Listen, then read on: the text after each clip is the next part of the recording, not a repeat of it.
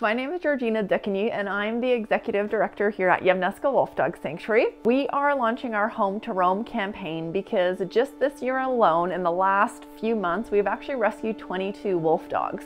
It all started earlier this year in the new year, where we had a breeder reach out to us that was shutting down, and he asked us if we would be able to take in the wolf dogs that he still had on site.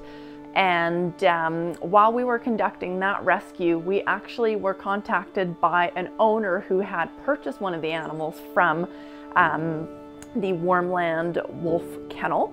And she had asked us if we could actually take him as well. And so we ended up going out to Vancouver Island, and we ended up doing 2 trips because in all we rescued 15 wolf dogs. And then in May of this year, we actually also ended up taking in 6 low-content wolfdog puppies that were an accidental litter. And so the person that had the litter had reached out to us just because they recognized that they would not be able to do what it really takes to find suitable homes for those animals. And so that's kind of how we ended up with kind of this big influx of wolf dogs. And then last but not least, we got one more wolf dog, another one from Vancouver Island, that ended up being abandoned at a construction site and ended up at animal control. And so that is how the 22nd wolf dog arrived here. And I know for us here at the sanctuary, one of the really challenging things is whenever new rescues come in, just finding placement for those, because we are usually always running at capacity here.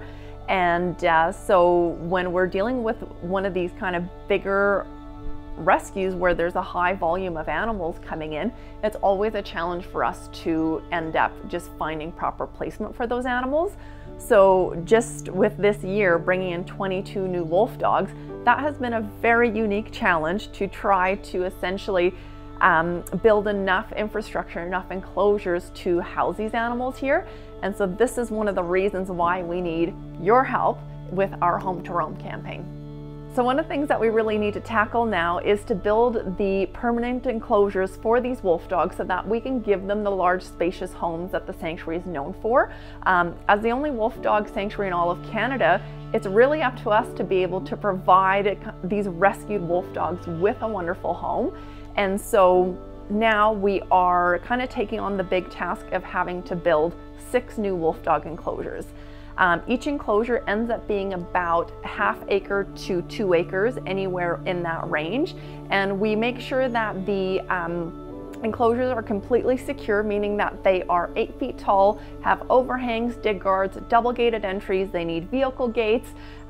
We also create lockdown partitions in those enclosures.